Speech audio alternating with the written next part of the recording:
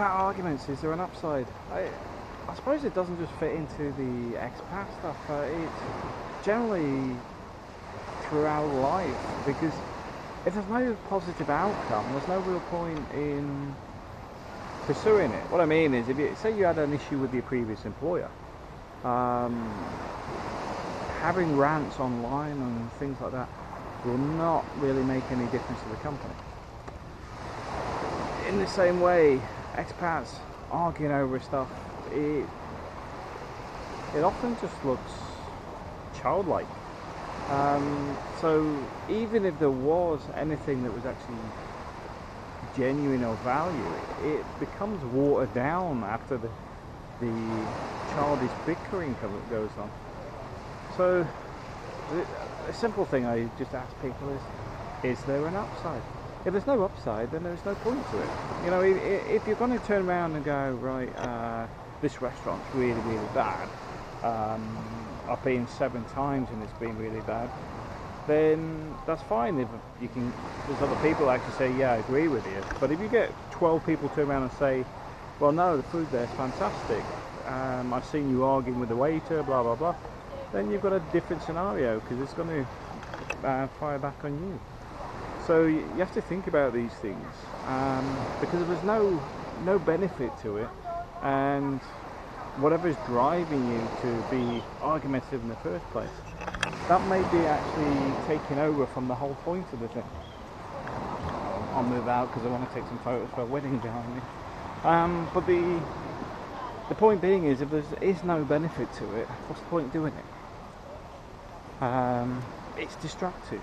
I mean, the recent things that have been going on YouTube between multiple people, because it's not just 2 or 3 people. I know of at least 6 people that have been involved in various arguments.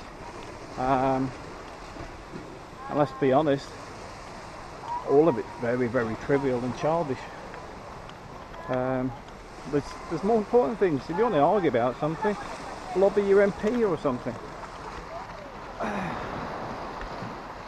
It doesn't solve the world's problems, but often it's either made up, or you find that somebody finds things that you don't want them to find. Myself, I'm pretty easy to find on the internet, always have been. I'm an open book on everything I do. You can go back to 2008 and you can see things develop over that time period if you go through the blog. A lot of the photos are missing, not because they're hidden away or something. They're actually just a problem with all the links. The photos do exist. A lot of them can actually be found on the same server, but where they actually have the photo link tropicalpenpals.com/ that's changed, the same as the dates have changed, because they've moved from one server to another. So they're in a completely different location. They're on the cebuexpat.com, but the dates and everything are different because they're being reloaded. But if you knew the photo names and how to search through with Google, you can find most of them anyway. But that's the point. Most of these things are so negative and destructive, yet there's no upside to it. It's pointless. Simple as that.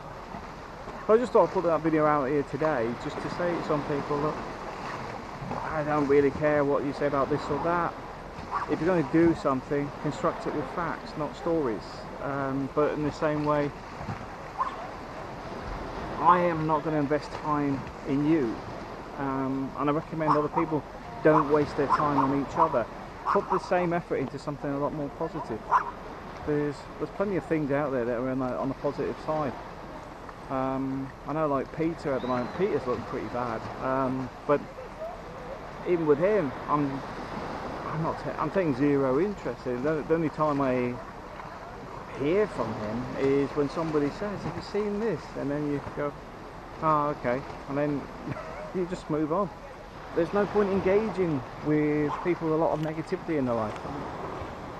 There's something else driving it most of the time. Yeah, it's as simple as that. Thanks for listening.